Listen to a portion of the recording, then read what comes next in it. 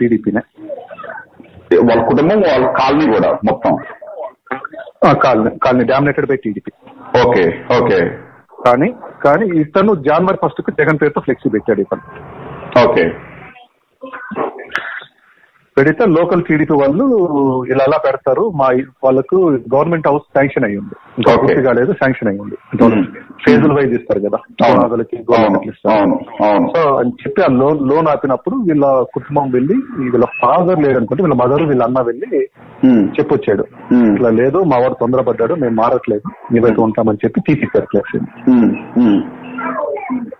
ఇప్పుడు మనం చూస్తున్న ఫ్లెక్సీ కదా, అది వేరే ఫ్లెక్సీ, ఆ ఫోటో వాళ్ళ దగ్గర లేదు.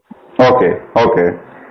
ఇప్పుడు మనం చూస్తున్న ఫ్లెక్సీ నాకు తెలిసి ఫోటోషాప్, అది ఒరిజినల్ తెలిసిపోతుంది. అది అవును, పేరు తెలియదు వీళ్ళకి, తెలియక మీ అని చెప్పేసి దాని మీద అది పెట్టారు.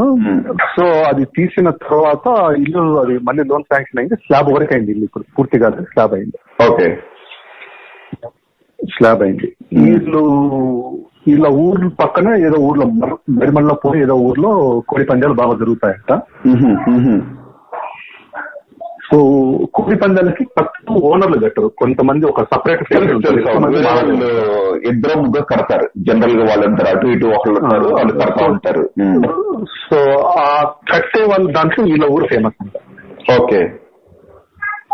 సో వీళ్ళ ఊర్లో కోడి కత్తులు ఉండటం అనేది చాలా సాధారణమైనది. వీడు ఈ మధ్యకాలం లేటెస్ట్ ఎప్పుడు వచ్చాడంట ఊరికి? చెప్తాను.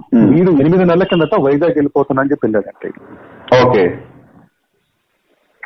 ఎక్కడ హోటల్లో పనిచేస్తాడు. వీడు మొదటి నుంచి బయట తిరిగేవాడు అంటే, ఇంటర్ చేరేటప్పటి నుంచి బయట తిరిగేవాడు. ఊర్లో పెద్ద సంబంధాలు లేవు, ఫ్రెండ్స్ లేవు. ఇప్పుడు ఇంట్లో డబ్బులు ఇవ్వలేదు.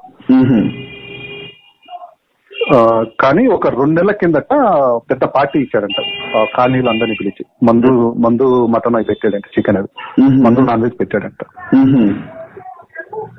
పెట్టి ఒక ఫ్రెండ్ తో అన్నాడంట, నాకు మంచి పార్టీ జరిగింది, లైఫ్ సెట్ అయిపోయింది అది చెప్పి చెప్పాడంట. ఒక నెల కిందట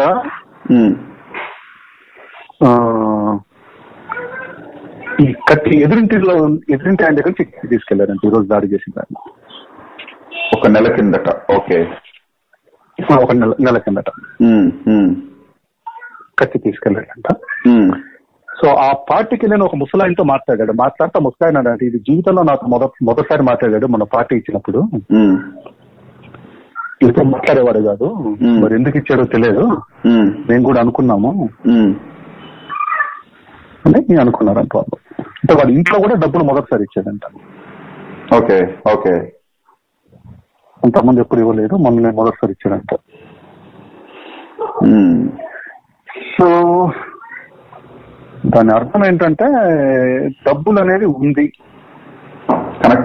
ఉంది, కుట్ర కోణం కూడా ఉంది. అయితే ఏ స్థాయి కుట్ర అనేది మనం కామెంట్ చేయలేము.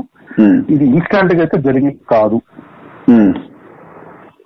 ఆ కత్తిని కూడా వాడు నిన్న ఎప్పుడో తీసుకెళ్ళి ఈ లెక్కలో ఆడు 1 month బ్యాక్ మీరు వచ్చారన్న అడిగాడు అన్నారు చూడండి, అప్పుడే అడిగి తీసుకెళ్లిపోయి ఉంటాడు. అప్పటి నుంచి వెయిట్ చేస్తున్నాడు.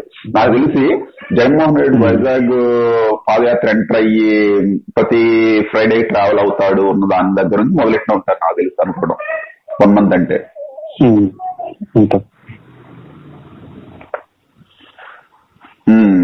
ఇది బ్రేకింగ్ అన్నమాట మనకు. అసలు అంటే బ్రేకింగ్ అంటే ఫీర్ఫుల్ ఇన్ఫర్మేషన్ ఇది. ఇప్పుడు నేను కూడా అనుకుంటాను, ఎందుకంటే కుట్ర ఉందా, నేను ఉదయం వరకు కుట్ర ఉండకపోవచ్చు అని చెప్తా ఉన్నాను కదా, ఇప్పుడు నేను కూడా అనుకుంటాను. లేక ఎవడు ఉంటాడు, ఏ స్థాయి ఎవడు ఉంటాడు ఏంటనేది తర్వాత చూడాలి. అవును.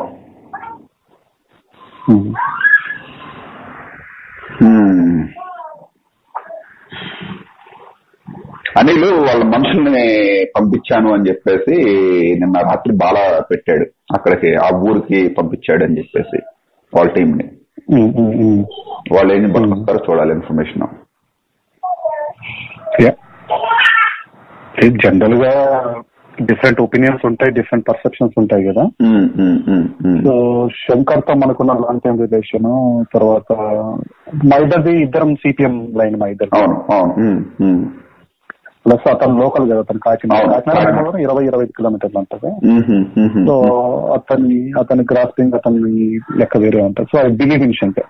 లేదు నేను అసలు ఇందులో తప్పు అనేది నేను అసలు అంటలేదు. ఎందుకంటే ఇప్పుడు నిన్నటి వరకు నాకు ఇంత నేను ఎక్స్పెక్ట్ చేయలేదు. ప్లస్ బేసిక్ ఎప్పుడైతే వీడు పార్టీ త్రో చేసి ఇంటికి రాకుండా నా లైఫ్ సెటిల్ అయింది అనే క్లియర్ కట్ మాట మాట్లాడాడు, పార్టీ తగిలింది అనే దాన్ని, ఇట్స్ అలార్మింగ్ ఫ్యాక్టర్. ఇది చాలా లోతుగా ఆలోచించాల్సిన విషయం.